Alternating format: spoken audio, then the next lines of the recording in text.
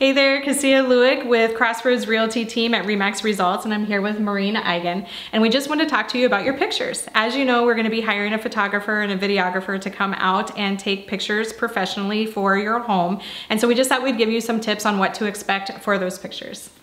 So when you're preparing your home, please put away anything that you leave out on your counters normally. We want it to feel as open and roomy as possible. If you can tuck away family pictures, they look beautiful, but we want people to envision this space to be theirs. So decluttering as much as you can, and please even take away, if you have holiday towels out or different things, you can put those away because we want pictures to look really clean cut as much as possible.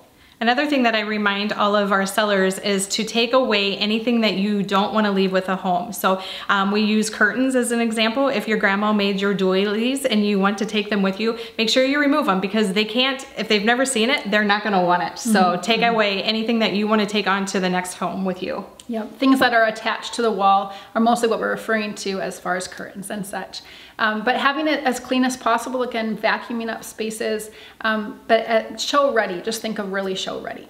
And it's also best to put the pets away. We don't want to be chasing a cat off of the bed or have a dog barking. Also, another thing is it's best for you not to be there. Even though we know that you want to be there to see everything, make sure that you know, it looks really good. We cast a lot of shadows and sometimes we're in mirrors, and so we're actually a hindrance to the photographer if we're there. So it's just better for you to make sure that you're away during that time. Another thing that really helps the photographers, if you can make sure every light fixture has light bulbs in it. So when they flip the lights on, they want to have them work.